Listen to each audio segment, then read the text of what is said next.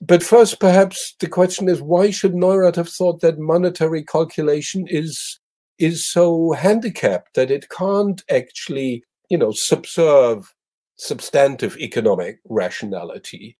And Neurath's answer would be, well, just look at what this formal rationality involves. It requires a commensurating measure. It requires a demand for universal intersubstitutivity, all the things that, calculation and kind is meant to come over. And once you have that, and of course with a market, well then, of course, you have the profit motive ruling the roost. So it rules the roost to the detriment of substantial rationality. Now, to this, of course, one might say, well, look, you can build in side constraints and blah and blah and blah kind of stuff. But Neurath would show that, would argue that any of these side constraints, or whatever we want to call them, they're purely ad hoc and lack all systematicity. And at that point, he would perhaps, or he could counter his own ecological incommensurability argument, which he developed against capitalism, or deployed against capitalism already in 1918, 1919, put in contemporary terms, the problem of taking economic account of sustainability considerations and environmental damage, etc., is that of bringing externalities into the market, of putting prices on damages that previously do not figure in the cost-benefit calculations of the producers and distributors, etc., etc. So the idea is then that once a principle like polluter pays is in place, the market itself will take care of avoiding the previously neglecting damages, or to speak with Kapp now, the social costs. The polluter carries the social costs, not the environment.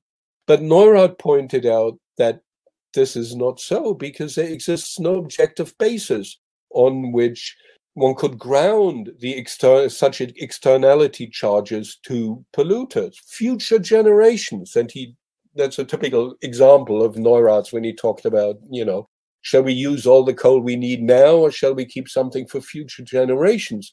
Well, future generations will lack from certain, in his case, lack of carbon resources. How are we to account for this future demand? Should it be, even if we can anticipate it numerically, should it be reckoned in full, or should it be discounted somewhat?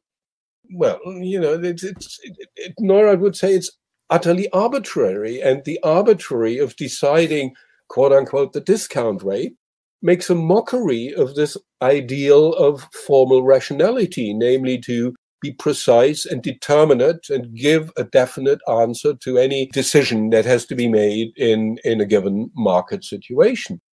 So, and in that sense, he obviously goes against all the people who talk about shadow pricing and that kind of thing. And on that point, actually, he totally agreed with Mises. He didn't agree with Mises on a lot of points, but Mises also would have thought, if you don't have a market, don't try to imagine one that it doesn't work. On the other hand, Mises totally neglected the kind of environmental issues that Neurath talked about. When Mises talked about, the beauty of a waterfall, he was talking about, the tourist income. He wasn't talking about the ecological dimensions, right?